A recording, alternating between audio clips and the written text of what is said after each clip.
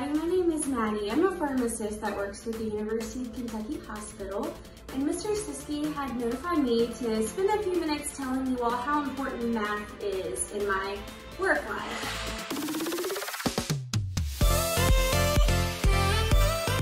So everybody in the healthcare field, so whether that be doctors, nurses, or pharmacists, use math every single day with every patient they take care of.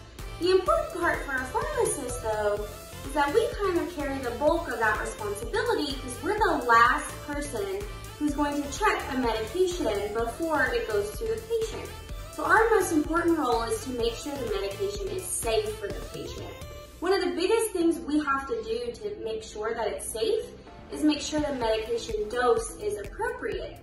So every medication dose is a number, and we really have to make sure we're taking into account their body weight, because a lot of medications are dosed based on a body weight, especially for kids.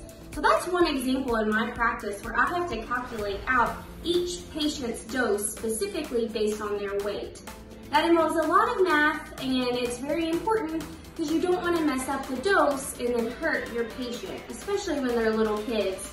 Because some of the medications can be dangerous if it's not dosed correctly. So as a pharmacist, we play a huge role in applying math into our practice to make sure that we take the best care of our patients.